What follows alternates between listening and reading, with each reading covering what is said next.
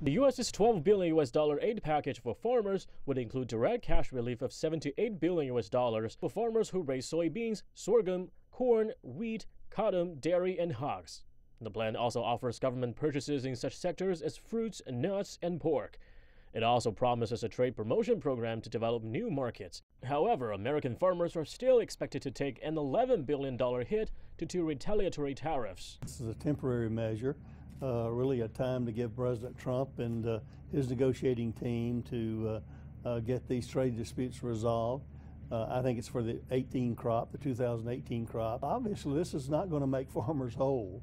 And when soybean farmers tell you they've lost $2 in market value from March, although it's coming back some, then this is not a $2 a bushel make whole program. That sentiment has been echoed by many American food producers who would rather bargain themselves in a global market than get government subsidies. They say that's because farmers rely so much on exports to big markets like China. For example, the U.S. is the world's largest soybean producer, with 60% of its exports going to China every year. The soybeans are a hard sell these days now that China has triggered a 25% retaliatory tariff. This year, when our soybeans are harvested in October and November, we anticipate that we'll have no sales this current coming year to China, that we won't have any just because of the tariffs.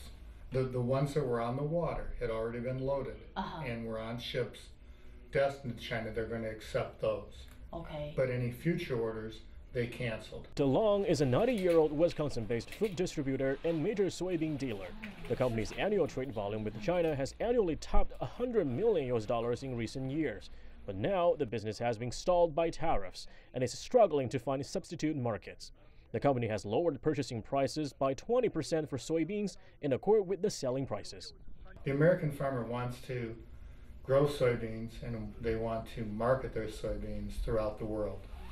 They don't want to depend on government assistance because of low prices. They want to produce crops.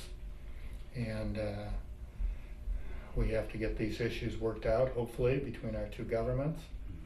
And we can get back to growing soybeans and selling to the Chinese. 夏成 CGTN